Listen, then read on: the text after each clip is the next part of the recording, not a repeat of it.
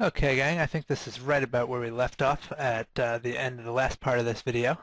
I think about the only metagame issue that's kind of relevant is that we know this solo player here in the small blind is pretty aggressive and kind of gets deep stack dynamics, I think, a little bit better than some of these players. We did see him make one 3-bet from out of position with ace-jack offsuit that I thought was kind of questionable, although it did result in him winning a big pot from me.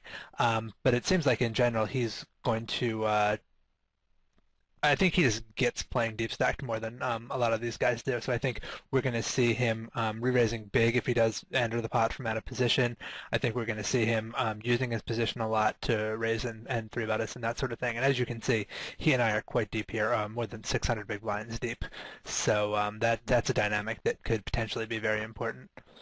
These other players, I think we determined that the Bud, thanks Bud, there is was doing pretty decently as well, and I think Apocalypse Please was not playing quite as aggressively as I would expect, which is part of why I felt like I could get away with raising that 8-6 offsuit, but here we go, we do get a 3-bet out of his big blind.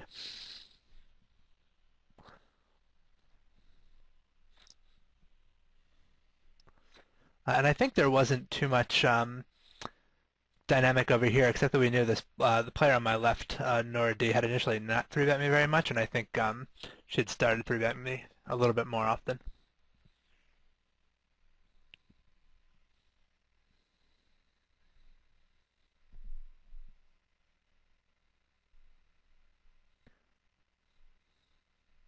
I would think that Apocalypse probably has some kind of ace here, although I would have expected him to bet the river with it, but I think this is a pretty good spot for him to fire a second barrel.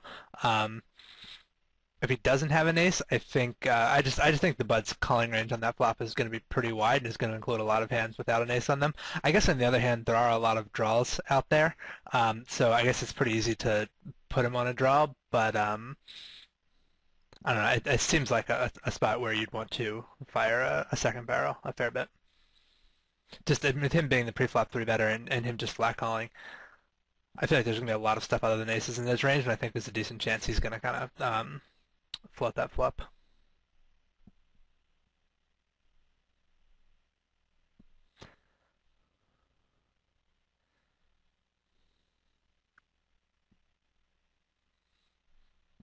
This wouldn't be a terrible time for a 3-bet. I don't remember if I did. No. You can really get away with a lot on your button when stacks are deep.